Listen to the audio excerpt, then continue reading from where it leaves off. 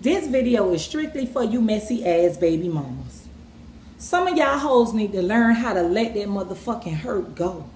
If you and your baby daddy broke up, let it motherfucking be. Some of y'all hoes been done broke up with y'all baby daddy. Been done had 5 different relationships after the time you and your baby daddy broke up. But you still be concerned and in your feelings about your baby daddy and his new bitch. Then y'all hoes start to get messy. Start doing all kind of petty shit like, oh, since you with that bitch, you can't see my baby. Or I don't want my baby around that bitch. Bitch, hardest times is a bitch don't want to be around your motherfucking baby. Because ain't nobody trying to motherfucking play mama to somebody else, baby. Y'all hoes need to learn how to let that motherfucking hurt go. If you and that nigga broke up, hoe, wear that pain and get over it. Y'all hoes be so very messy, be all on the bitch page, checking the bitch page, trying to critique the new bitch.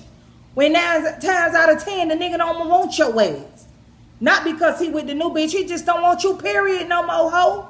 Y'all hoes be trying to use these kids as weapons. And they got the nerve to be calling these niggas deadbeat. No, bitch, you the deadbeat. Because you trying to turn this child against his motherfucking daddy. Grow up, hoe. Dizzy ass bitches. Y'all some real dizzy daughters with that bullshit.